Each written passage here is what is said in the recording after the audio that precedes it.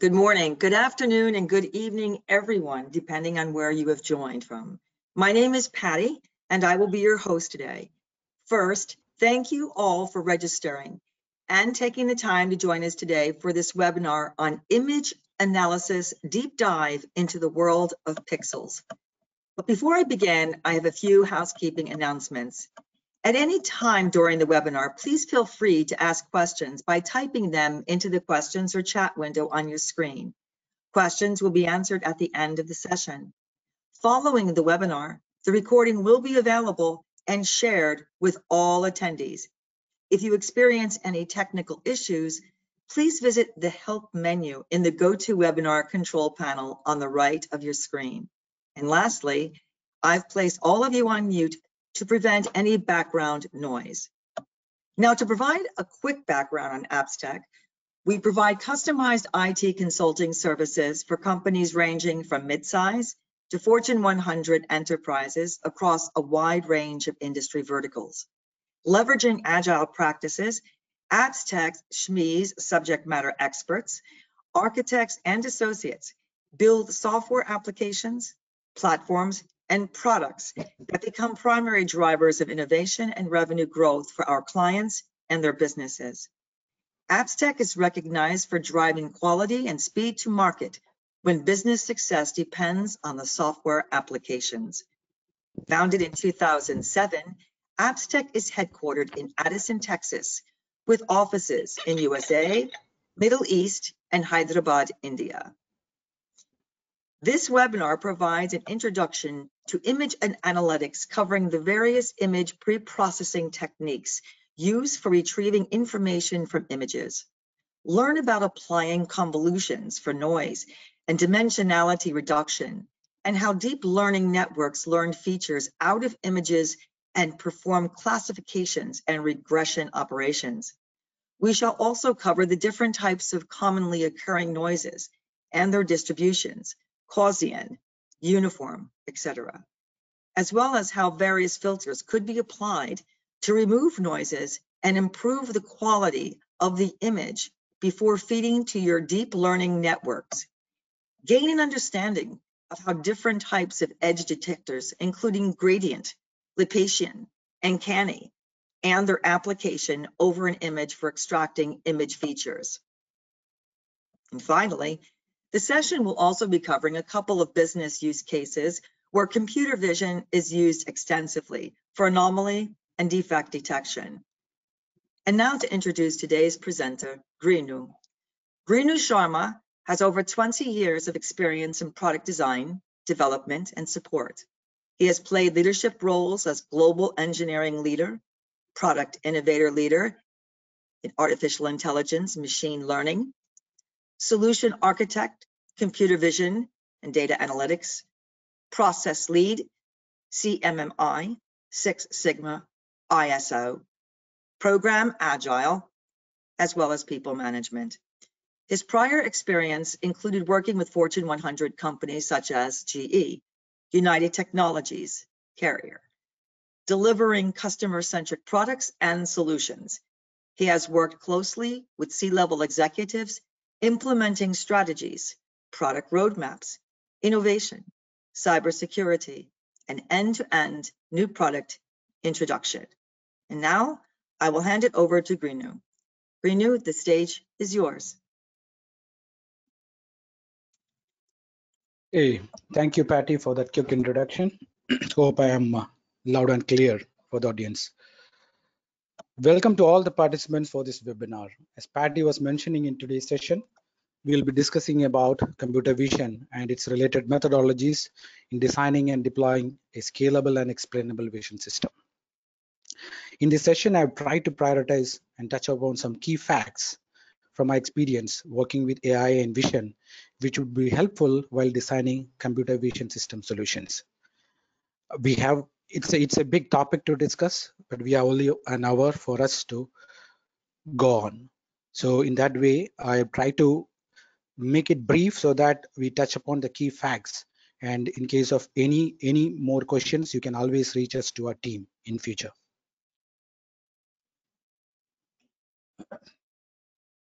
Okay, moving on. Yeah, from an agenda perspective, to begin with, we'll be briefing on few of the computer vision applications and the domains where it is used. We'll also discuss on the traditional methods used in vision, and we'll have a comparison with the latest deep learning networks. So what is the difference? We'll just try to see that. We will get into the digital formats and the models used in image analytics, because image is the input image decides the quality of your output. So it's better to know what are the digital formats available and how we should be using that. We shall also discuss on few of the critical properties of images, which will be used for model training purposes. These properties are the properties which will help you in doing the training process of your deep learning networks. Towards the end, we'll also talk about different approaches for designing object detection networks, and also briefly go over a couple of business use cases which we have recently worked related to computer vision. Okay, on the computer vision applications. So when we say computer vision applications, we'll think that it is a recent things which people are working on, but it's not the fact. It has a history of almost 60 years. So initially it started with OCR trying to see that, neurophysiology is trying to see that, okay, how do we map the human vision system with computers? Basically, they started comparing the vision system and try to interpret how humans and other animals understand and see. Extensive research has been happening in this field of science, which is enabling computer vision to see better and understand the way humans do. Now, in the older days, the computing power was a challenge. Now, with the advent of technologies and with the availability of labeled data, we'll talk about labeled data in the coming sessions, like ImageNet and all. AI engineers are successful in building models for vision with impressive performance matching human vision. Various industries have already started using computer vision to automate most of their inspection activities to improve the throughput, utilizing the power of machines. You can see computer vision being used extensively in manufacturing, surveillance, healthcare, retail, food industry, education industry, wherever it is possible for automation. Now, what are the type of computer vision application we are really talking about? It could be image classification, it can be a detection, or it can be a tracking in an automotive sector. It can be content-based searched rather than depending on metadata. And being such a most demanding technology, it's always evolving. You can see that a lot of research paper being published in computer vision recent days, if you see the IEEE papers. Providing a solution with a higher performing index is always a challenge. Now, even though we have concepts of reuse and transfer learning, every problem statements needs solution customized to meet the respective performance metrics for the customers. So the reliability of the solution really depends to be proved and with an accepted tolerance for the customer to sell in the market. Now, does that mean that you can just take a image model or an image which is available in the market and then use it for your custom purpose? Probably yes, but the accuracy levels will not meet your need. So that's where we are trying to analyze what are the critical factors which can define and explain and help you in defining the performance metrics of a model. What are the small factors or key things which you should be always focusing on while you are deriving with your computer vision applications? So moving on. Okay, so we talked about computer vision and application. Now I also mentioned that it is not like it is a recent development in the market. It has been there since 1960s. People have seen come up with OCR development, trying to detect edges, trying to compare images, trying to detect foreign particles in images, etc., etc. So how it was being done? So what was the method used? So traditional image detection depends primarily on image processing to understand the pixel intensities, comparing the images, performs image differences, masking, etc. The primary advantage of this method is that we could deploy the model fast and with less computational resources. Primarily, the model could be also explained well because you know that what you are trying to differ or what you are trying to mask in that particular traditional methods. So still there are areas where which we can use the traditional methods of image analytics for detection. Few examples being, if you want to really detect a foreign particle in a particular image, if you want to really uh, measure the dimension of an object or the variation of dimension of an object, if you really want to see a timbre detection, if you really want to analyze the color of a particular object, basically say if you want to just see the color of a fruit and then see that, okay, find whether it is ripen or whether it is raw. So even though we have more control over the design of the system in traditional methods, the system's capability to handle challenge in the image, changes in the images is limited, because you can't, it's an unstructured data. It's comes from a lot of non-standard environment. So if you are going and depending only on the traditional methods, your accuracy will be really, your scalability of your model will be really questionable. That's where it is very it is very sensitive to the changes. The dynamicity was missing, and always human intervention was required in the feature extracting process with the traditional methods. That's where we have the deep learning models. Now in deep learning models, whatever the initial processes what we used to do in the traditional methods like pre-processing and feature extraction, that has been transferred as a job to the convolution part of the network. The system has become more capable of handling dynamic changes in the input images and environment. The system learns by itself. The feature vectors are handled by the network. There is no such way. No, but the problem is that it learns by itself, but explaining it becomes difficult. So the deep learning has higher adaptability to changes, but the process of design, data acquisition, training, deployment, etc. are complex compared to the traditional image processing methods. Now we have discussed about both the methods now. Is the traditional method obsolete now? No. So probably as a computer vision engineer, you can always can take the best practices from both the methods and have a hybrid model out of it. So the knowledge of image processing techniques will help in designing the deep learning network to enhance accuracy as well as to increase the confidence of prediction compared to a system where everything is a black box. So that's where we will be focusing on this session much more on how do you streamline your data acquisition, how do you streamline your data pre-processing and feature extraction processes. Okay, so here I'm trying to, sorry. Okay, so here I'm trying to explain the anatomy of computer vision. Probably this will be very much clear to most of the audience, but still it is worth spending time here so that we can see that which area we are primarily going to focus. So image classification starts with normalizing the inputs.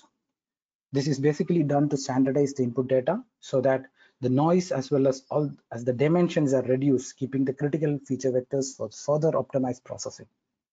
Once the pre-processing is complete, the feature extractor kernels are applied. You can see that. Primarily the derivative kernels are applied to enhance the edges. So you have the pre-processing steps where you normalize your image. When you say normalization, you can actually make it to standard size, what you really want for your network. You can apply kernels or filters to denoise your system, and then you give it to your feature extractor system where your system will try to extract the critical features. So what are the critical features of an image? It could be edges, it could be shapes, it could be intensities, it could be gradients or colors present in that image. So with that, actually we'll be able to really predict what is that image containing. And if you really try to map it with how humans try to understand the image, it is more or less similar to that. When we look at an image, our eyes will constantly focus on the brighter areas or the contrasting areas to understand what it is. So since we have millions of years of evolutionary information, knowledge gained as part of our history, we are quick enough to process it and then detect it. So that's where in the deep learning network also we are trying to mimic those operations with the computing power available as of now. Now once you extract the features, now in the classification process, we have a train or a learn process where we have a supervised training where we make sure that we tell to the computer that, okay, fine. See, if you find this type of edges, this is what this object is. Okay. Now, so that's where you do the labeling part. Once you label and train it, the model generate the transfer function we require for making the required prediction for you guys. So once the model function is generated, primarily when you say model function, it will be the weight matrix which will be generated, so that on what proportion of this particular x factors, the feature extracted, the feature vectors have to be put together, so that I can, or the model can say that, okay, this is what the object is. So this is where the object is present. So that's where the model will learn and then finally classify whether it can be a detection process in an image, it can be a localization of an object present in an image, finding the x and y coordinates of that image, or it can be classification of the image, or it can be a defect which is present in the image which we are interested to detect. So this is a high level anatomy of all the computer vision detection process. Hope we'll move to the next slide now. Okay. Now, a clear understanding of the right input data is very much important for developing a quality model. And the input for us is digital images. Okay, so understanding digital image will make you more prominent, more clarity in what to do with the images, how to handle the images, so that you can feed it the right data to your network. So digital images could be broadly classified now as, so for our case, raster as well as vector images. So the bitmap or the raster image is primarily used in computer vision. So when you see the bitmap images, they are stored in array format like a matrix, and where each cell will be representing a pixel. The pixel value, actually it has the value going from 0 to 255, which will represent the intensity of that particular pixel in that image. So we'll be discussing more on how that we handled in the different formats in the upcoming slides. Now, when it comes to vector image, it is actually stored in the form of mathematical lines and curve, and they are widely used in representing fonts or engineering drawings, etc. So our primarily focus in the discussion for today's topic will be basically on the bitmap images. Okay, so the bitmap images, you can see that there are many models to represent bitmap images. I am taking only two models here, the RGB and the HSL. There are other models also based on the what type of devices, what type of area or domain we are actually using. Like for the print case, we use CMYK model. Now with more primarily for computer vision application, based on the problem statement what we are dealing with, most of the time these two models are used. In our discussion, we will be primarily focusing on the RGB model. So what is that RGB model? We all know that it's represent the three primary colors. The R for red, G for green, and B for blue. So whenever you're talking about a bitmap image, which is an RGB model, we'll be representing, the image will be represented by three channels, each representing the primary colors.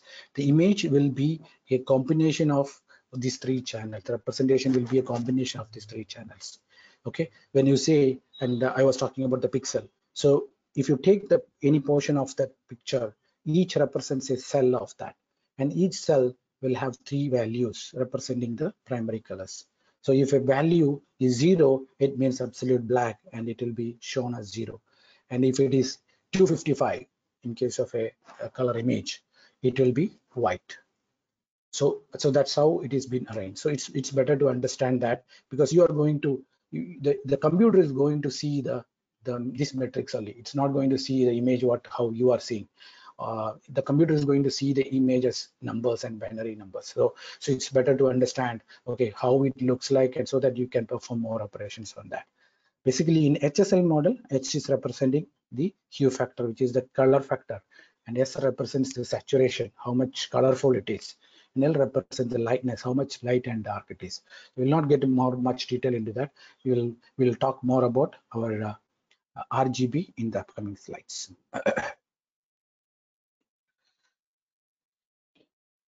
Okay, so now RGB. So you can see that when you are trying to process RGB images, it's better to understand what are the critical properties of RGB images. Okay, this is not the standard properties. These are all properties, the standard properties for my own defined properties, because which could be discussed in details today. Okay, so basically few of the standard properties of bitmap will be, the first one can be color. You all know that. Okay, whenever you are seeing a picture, the color is the first property we will get attracted. Okay, so the color property can be used in cases where we solely depend on the color factor in detection process. So if you have a problem statement where you're seeing that, okay, fine, I need to actually use the color for distinction purpose, it is the color property which you have to use. Then in that case, you have to use the 3 channels, because color can be only explicitly mentioned when you have all the 3 primary colors values there. Okay, examples can be, if you want to detect the color of a fruit, if you want to detect the color of a particular liquid, it can be water, milk, etc. You can use the color property, because in one of our recent program, we were just trying to see that how to detect contaminated water in a bottle. So color was the only way we could actually try to use that property to detect that contamination in the water. Okay, so in the RGB case, we have 3 channels, as I mentioned, to analyze and detect the right color. So that is what we will be focused. That should be the case when you are dealing with any problem related to color. This is what you have to really look at. And now the second property will be the resolution. Resolution decides the quality of the image. How many pixels are used to represent the image? Now, more the pixel, more the finer details you can represent. Now it has an advantage as well as a disadvantage. Can we have a very higher resolution image? Yes, we can always have a higher resolution image, and it will have finer details of the image. Only the problem is, to process that image, you may take much resources, computing resources. Now, if you are getting into a stage where you want to detect something in that higher resolution image, you can guess that you need to really see that format, the array format. It will be a bigger size, and the number of cells your model has to process will be more. So you need to also choose the problem based on your business use case, what type of resolution you really need. You really need a higher resolution or a lower resolution is okay with you guys or not. That's also an important deciding factor for your image computer vision system. Now, brightness and contrast. These are all 2 properties which are talked always together.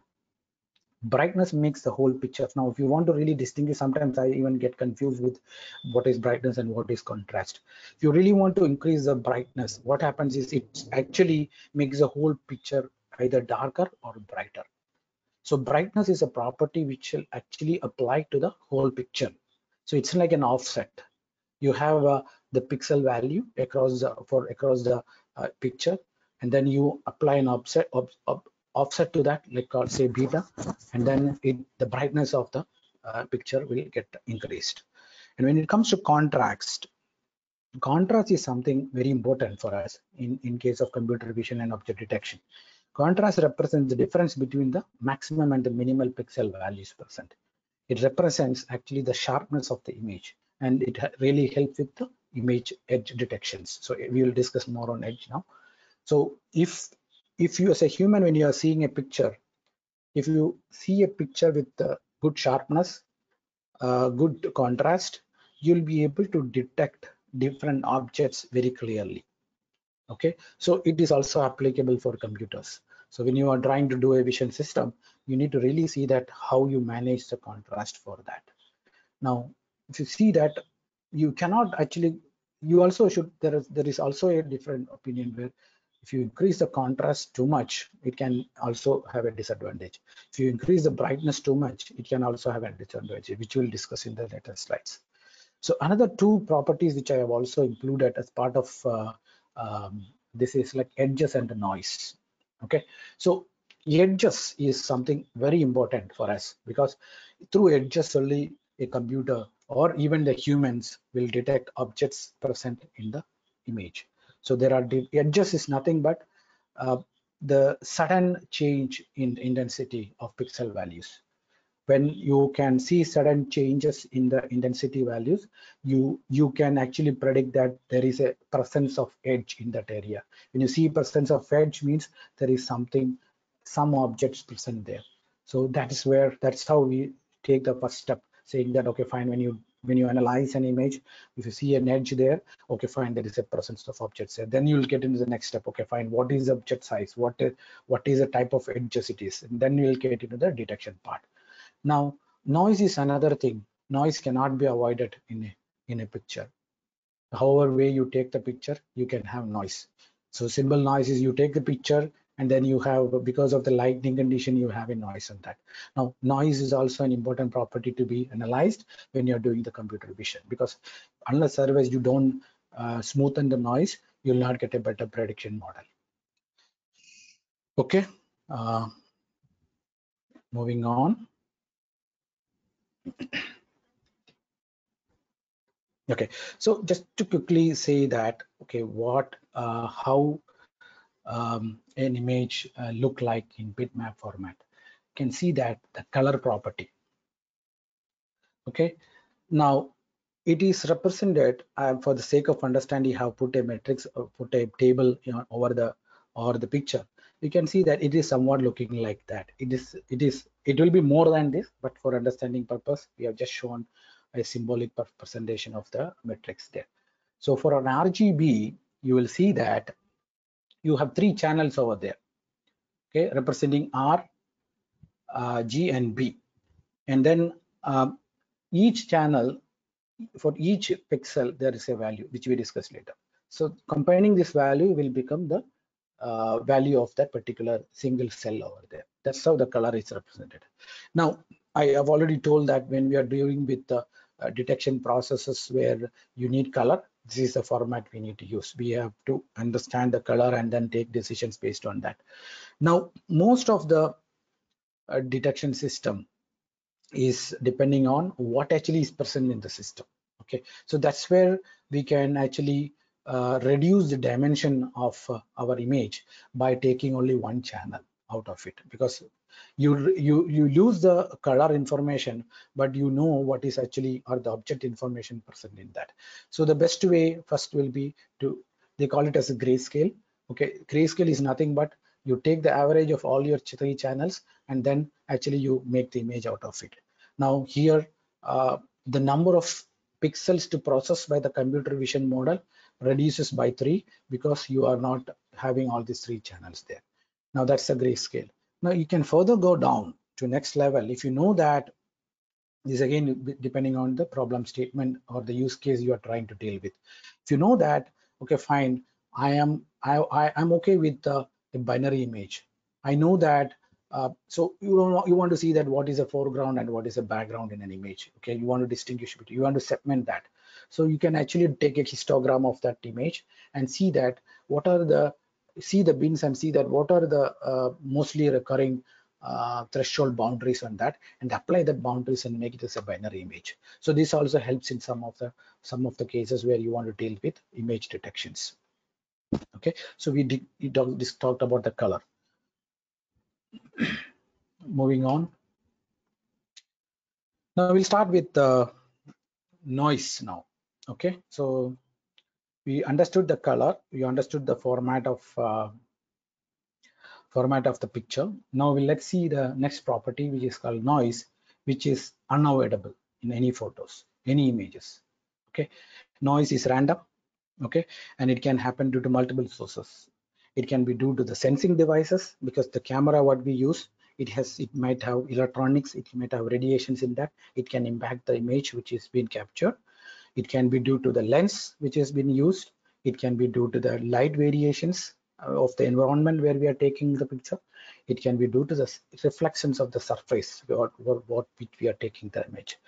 Now, noise can something be additive or it can be multiplicative. But what will happen is, like, it actually distorts the actual image value of the pixel value of that particular cell. So that is going to impact our detection process in computer vision. Now in the slide, you can see that we have an original image there, and I'm just showing a standard Gaussian noise. Okay, we'll discuss on that. Gaussian is something but the normal distribution curve through which we have generated a noise there. You can see that noise there. It will be equally medium distributed white and black patches there. So now I'm just doing that, a combination of that with the original picture, and I'm showing that, okay, fine, how the picture looks like if this type of noise comes into that. So the texture itself have changed, and even it become difficult for the detection of edges there, because you see a lot of variation of intensities. Now our system will depends on how to measure the intensities to understand the edges, so it will make your task a little more difficult. So that's how the important role what noise is plays with your inputs. Moving on. Okay, this is just to see, noise is not predictable. Okay, now you cannot actually see the image and just say that, okay, what is the noise percent in the image also. It's not possible.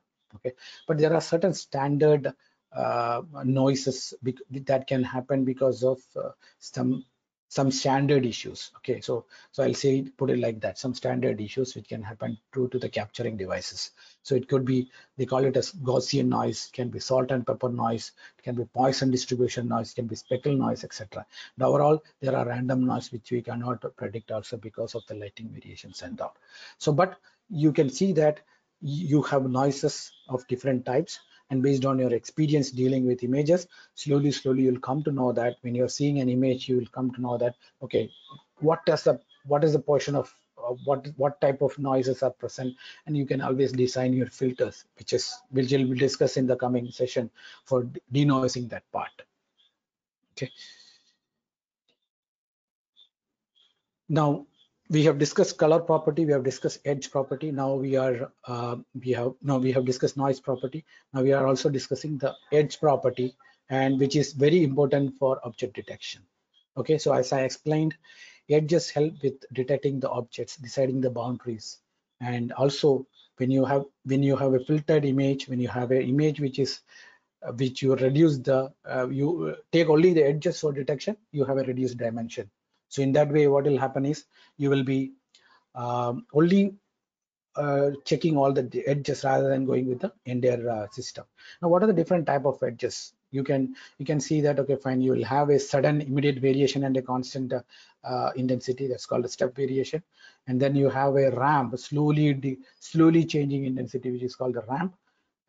And then you have spike which comes and goes, and we have something called roof, the variation comes in and then it drops down. So these are all something which you can express, which we can see in the images.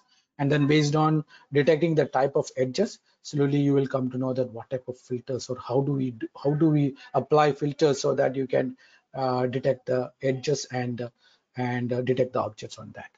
Okay.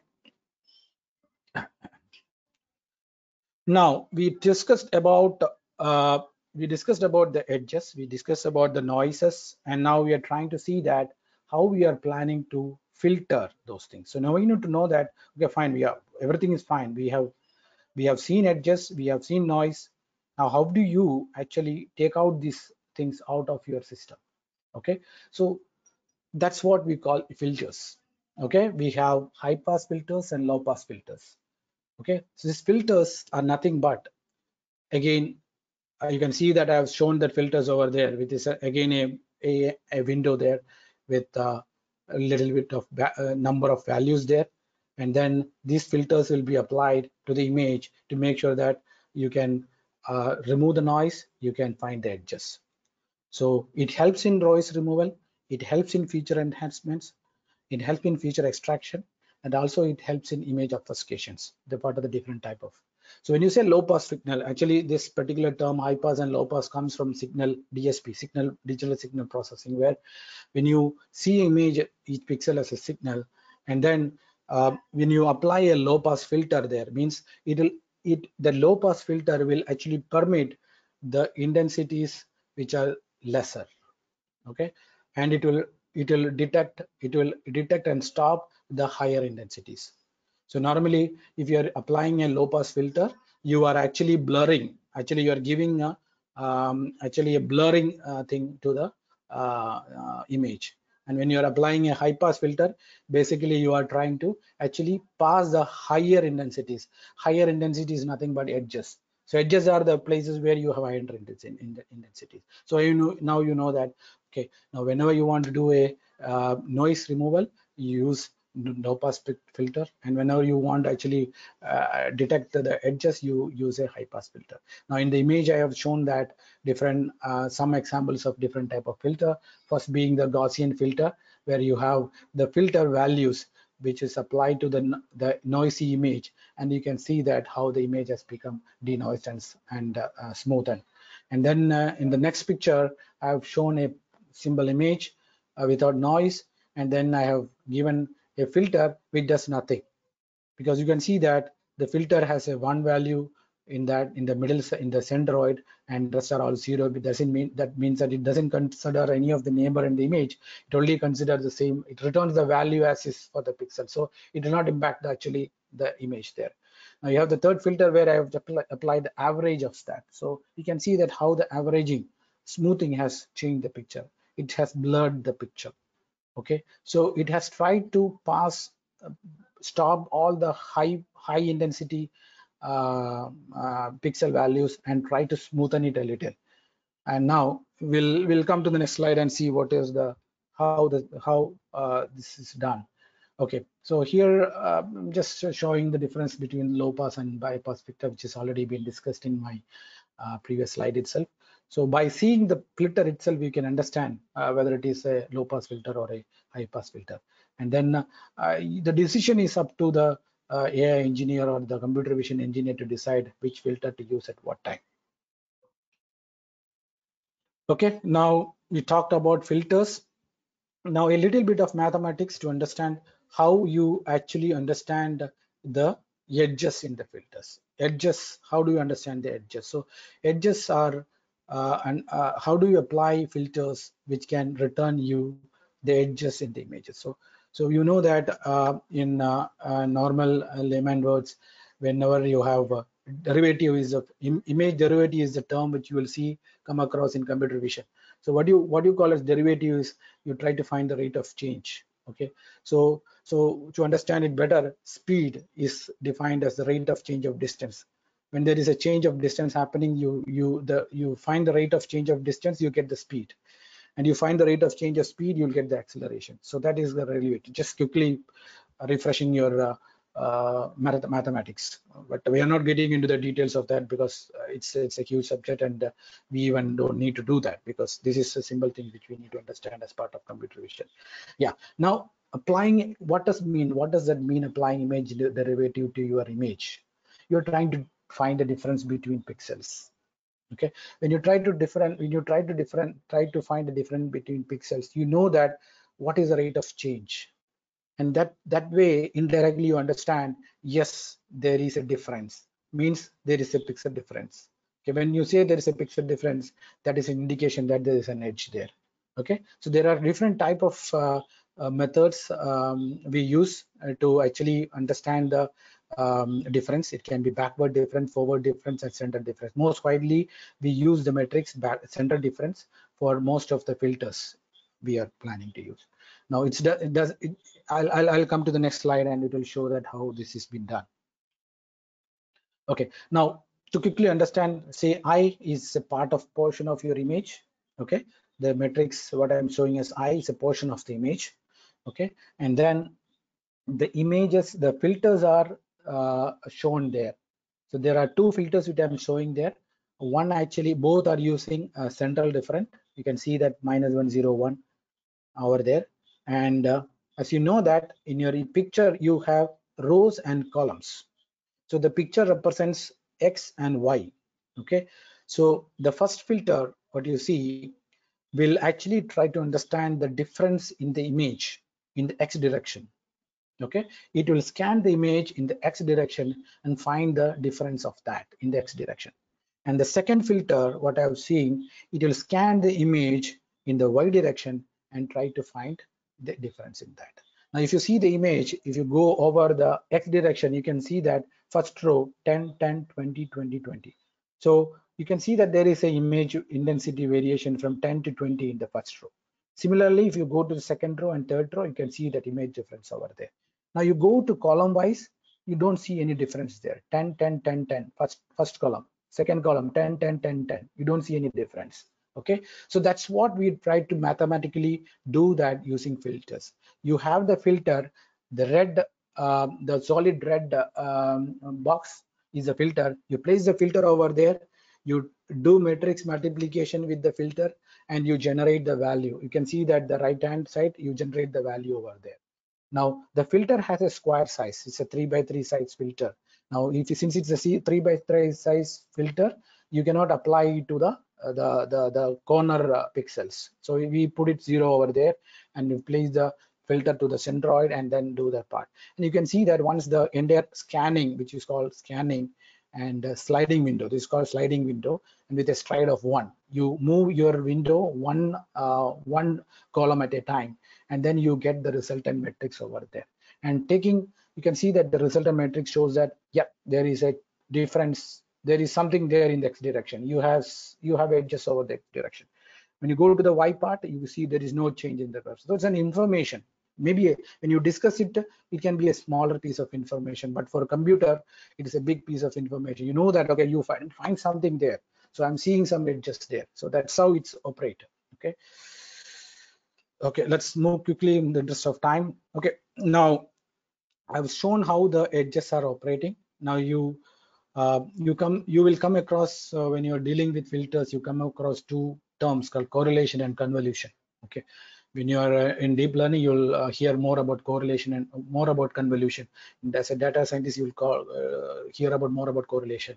Both are actually applying filters or kernels to the image matrix. Okay, the way you are applying the matrix, the difference that makes a difference for this. Correlation actually primarily will help you to understand the similarity part, and convolution will help you to actually retrieve the edger information from the image. So this will be when you are actually taking a filter and then actually doing a correlation and a convolution, you will realize that how it impacts and how it returns a value.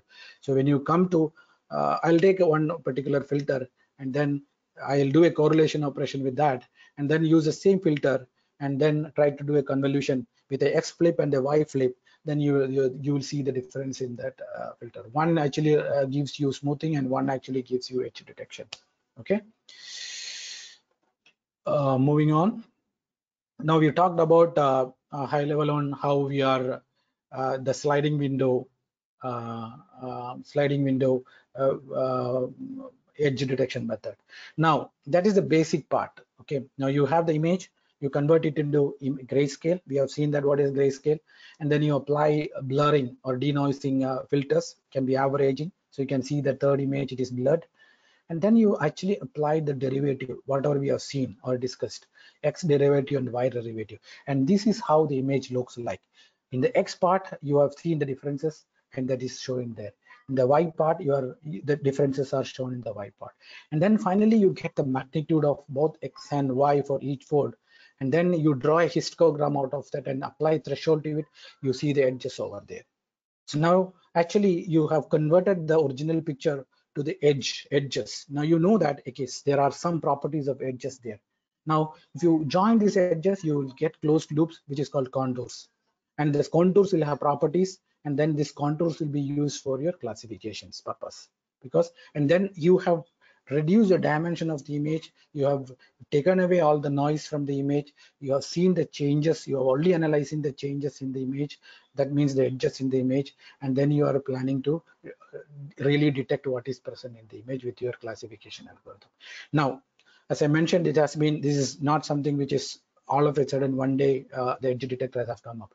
It's also followed a series of evolution process. The initial edge detectors were Previtt and Sowell. So these are all named after the inventors. Okay, and then you have Mayer and Hildreth, and they have worked on the initial one, which Previtt and Sowell has done it, and then they have actually made enhanced version of that. Then the latest one, which actually is improvised of the Laplacian of the Mar and Hilbert is the Canny edge detection. These edge detection algorithms are implemented in most of the OpenCV packages. You can actually directly use it, but it is always better to understand what actually happens behind the scene, so that you will be able to fine-tune your hyperparameters in those functions and libraries. Otherwise, you will have to go with the default values.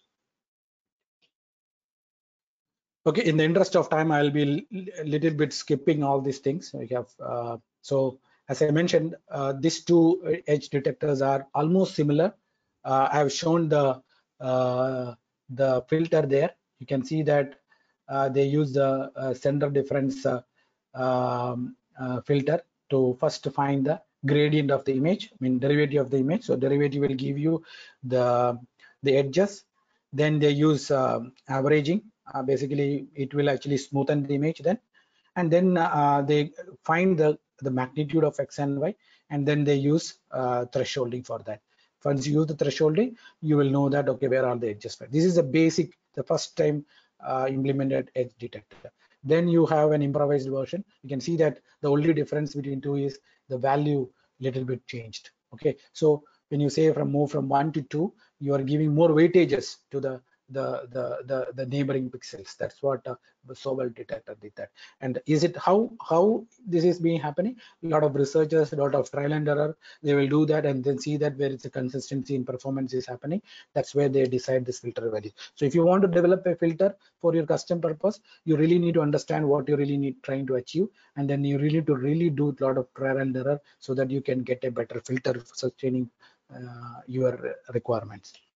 Okay, then the Mar Hilbert, and again 2% Mar and Hilbert, both are actually physiologists, human doctors, who have actually tried to see that how humans are seeing the images, how humans are understanding the edges, and based on that they have come up with this particular edge detector. So they use Gaussian. Gaussian is nothing but the normal distribution, and then the second derivative of Gaussian to understand where are the places. So where are the zero crossing? So zero crossing is nothing but you have a function, you take the first derivative, you give the difference, you take the second derivative, your all constant will go to 0, and then only those pixels will remain which have an higher intensities.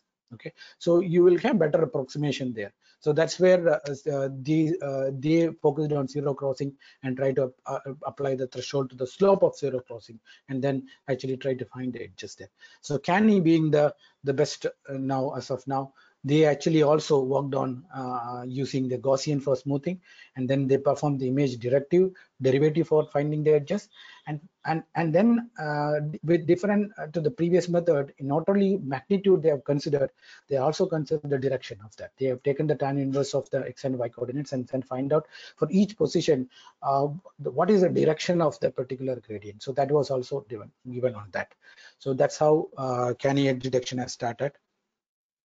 Okay, so you can use OpenCV for actually understanding Canny edge detection. Okay, and so I'll be going a little fast because I'm running out of time. Sorry for that. Okay, so now coming back to, now we have actually seen the properties of images. We have seen noise, we have seen edges, we have seen how we are identifying noise, how we are removing noise, how we are detecting edges, how we are removing, understanding the objects there, and how we are detecting the contours there. Now let's put everything in one place here. Okay, so now we want to detect an object and localize an object. When you say localization, it means the bounding boxes what I'm seeing over there. Okay, once you finalize an object, okay, fine, there is a presence of object there, and you need to really draw a bounding boxes on that object. So that's where localization stands for. There are different approaches. These approaches are based on performance. These approaches are based on accuracy. Okay, so now the first approach, the layman's approach, I will talk about, so that you'll better understand what, if you don't have any other approach, this is the approach I'm going to follow. Okay, you have an input image, you apply histogram of that image. When you say histogram, it's a bar chart. It will actually give you the distribution of pixel intensities. Okay, so basically it will say that, okay, fine, out of the whole images, this is actually 200 is the intensity, maximum occurring intensity. So you know that what is the range of pixels values in that, and you apply a threshold to that. Then you can see that a thresholded images you will get. Then you can actually apply all those things which we have discussed now. Noise, you can apply noising, denoising things. You can apply your edge detections things, and then you can just come up with the edges. When you get the edges, you see, and then you draw the contours on that. You connect the similar edges. Okay, once you connect the similar edges, you will get contours or closed loops, and then there may be parents closed loop, there may be child closed loop, and so programmatically you can actually identify which is the larger, closer contours you have to consider. Now you have the contours and the edges, then you have to feed this as a feature vector to your image detection and algorithms, so that it can actually detect the object present in the system. Now, so how do we do that? Okay, fine. Now you have a contour, and then you find the centroid of the contour, means the center position of the contour, and then you expand. And then actually see that where the intensities are varying into a different, compared to the centroid, where the intensities are varying. Till that point, you decide on the boundary of that and then draw the boundary there. So this is a layman way of explaining that. And then you take that particular bounding box and then feed it your detection and say that, okay, fine, whether it is a human, whether it is an animal, whether it is an object, whatever it is. So that actually will be done by your classification part. So if you have control on your all these pre-processing step, you will be able to define the appropriate what you say, the outcome of your thing. The approach number 2 actually is the latest one, where we have you might have heard about YOLO and all, which are fastest in detecting. It does nothing but it uses a grid and anchor search window, where you use the anchor to search on all those grids where a lot of the density of the pixels are more. You search over there because they know that presence of objects is more when the density is more, and then you derive the feature map and then give it to for classifying algorithm. So this can be actually, there are papers, if you can search for grid and anchor method, you can really get papers to read much onto that. Okay, these are all two approaches which I've just mentioned. Try to relate what we explained in the initial slides and how it is getting used in the detection side. Okay, now also I want to just make sure that now if you see this network, okay, this is actually a simple AI network which can be actually now we can explain it. Now you see that with all the understanding we had, you see that image and you have multiple layers over that deep learning network, and then you mark it as feature extractor. You can see that convolution layers, pooling layers, convolution layers, pooling layers. These are all nothing but the pre-processing and the edge detection layers. You decide the layer what you want based on the requirement what you need, and once the pre-processing is done, the edge detections and contouring is done, then you have the classification, which is a fully connected layer. Now you can better understand or explain your network from the discussion what we had now. And also Keras and TensorFlow actually allows you to actually get the summary of your AI deep learning network. This is actually the right side. I can show that what are the different networks, what are the input shape, what are the output shape, how many parameters have been programmed there, and even you can actually detect the you can detect the output of all these parameters. So now what is the what actually is the need for detecting the output is, you can well say that during the verification process you can actually decide, okay fine, if the output of a particular layer is so and so, I'm sure that my detection is going to fail. So that's where there are debugging modules available. You can use a debugging module to actually debug your network and then actually predict. But before all that, if you have control on your processing images techniques, whatever we have discussed, you will be in a better position to explain your network well. Okay.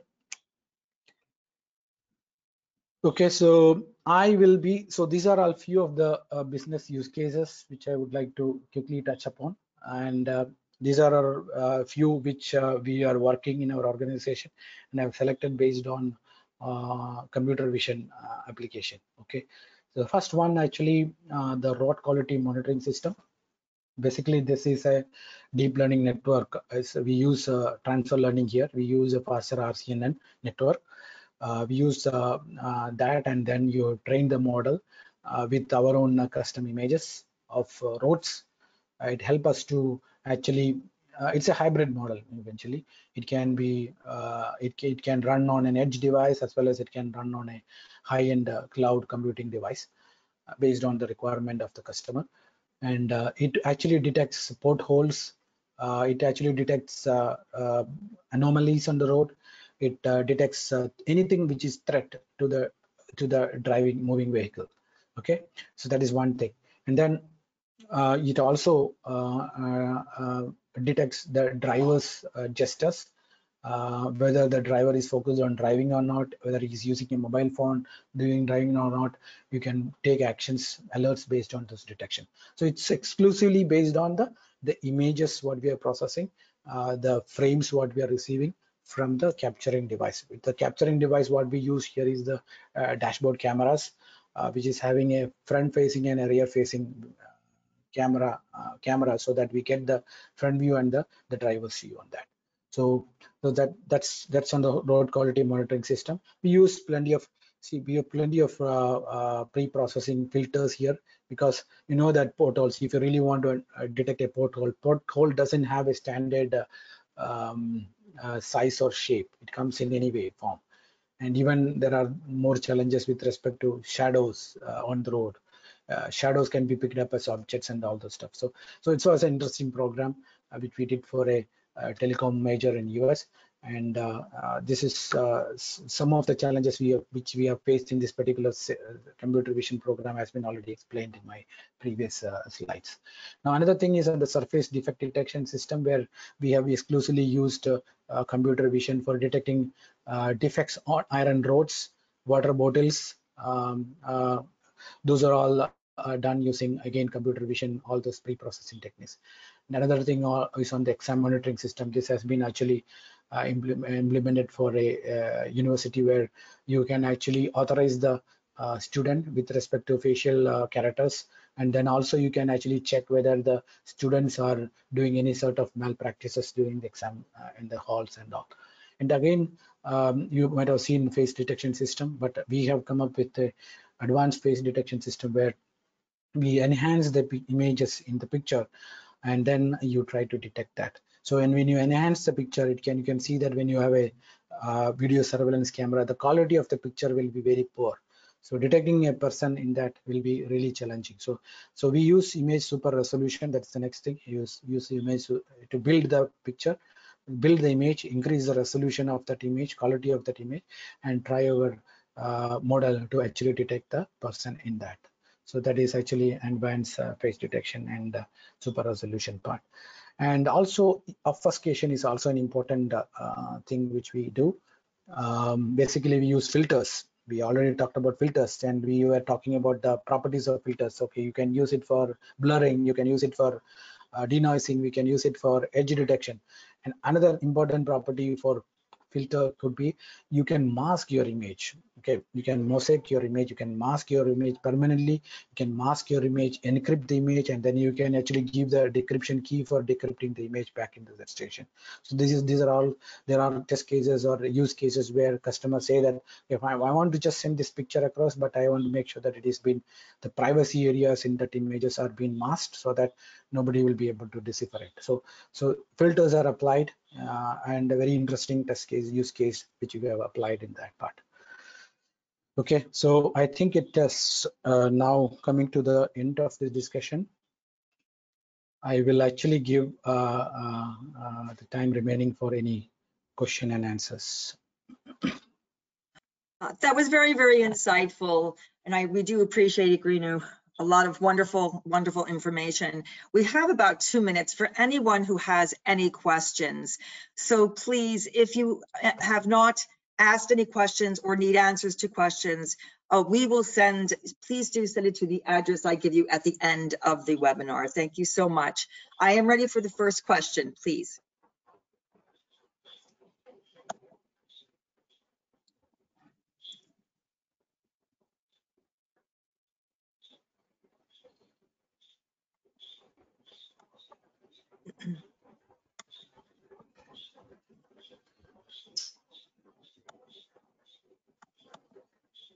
Are there any questions?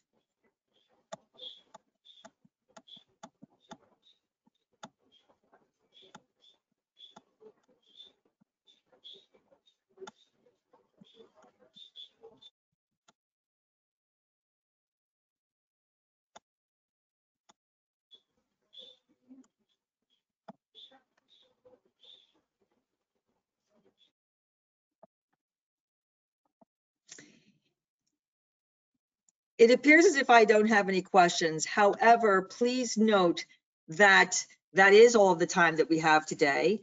And if you do once again have questions that you might think of after and we haven't had the chance to get to, we will share the answers along with the recording of this webinar. But you may also email us at any time at info@appstekcorp.com. That's info@appstekcorp.com. And we will certainly get back to you as soon as possible. I want to thank everyone again for joining us for today's webinar and wish you all a great day ahead. Thank you so much.